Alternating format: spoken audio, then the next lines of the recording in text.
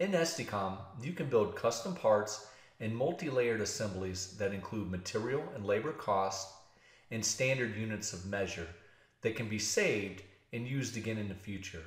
Click Add Takeoff, select Catalog, and then hit Add Part. And in this first example, we'll build a simple single-layered part. Here we'll type in a part name, a description. We'll select a unit of measure, material cost, a labor rate. Note that you can toggle between labor hours and minutes. And lastly, let's choose a catalog that we'd like to save the item to. In this example, we'll create a catalog called Custom and then hit Save. In the future, you can select this item by searching for it by name or by browsing through the material catalogs to the location like this. Now let's create a simple multi-layered assembly with a unit of measure of each. And this time we'll select Assembly, which pulls up a search bar that we can use to locate our parts.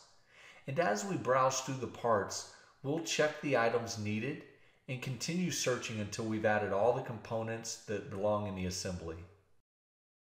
Keep in mind, many items will be grouped in the same areas, and you can use the search bar to continue to refine your search. Once you find everything, click Done. It's worth noting that the parts need to exist before you can add them to an assembly. Now let's adjust the quantities of each item as a ratio to the assembly. Keep in mind that an assembly can contain subcomponents with different units of measure, such as each or foot. And this will affect how you set the ratios. Now let's give our assembly a name, in this case duplex receptacle, a description, select a unit of measurement. You'll notice here at the bottom that the assembly cost and labor rate are derived from the sum of the subcomponents. You can adjust this on a per project basis in the estimating step, but it's good to understand how the totals are calculated. Okay, now let's make sure our custom catalog is selected and click Save. Like the part example earlier, the assembly is now available for use on projects and is searchable. Now that we've built a simple part and assembly, let's create an assembly based on a linear measurement.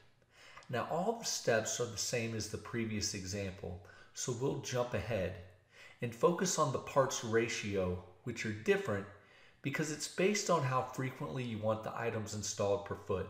In this example, we want to install 1 foot of conduit for every 1 foot measured, so we'll place a 1 here. However, we need to place the 1-hole straps and couplings every 10 feet, and we can do so using a 1/10 syntax to accomplish this. And because we are installing 3 wires for every 1 foot of conduit installed, we'll use a ratio of 3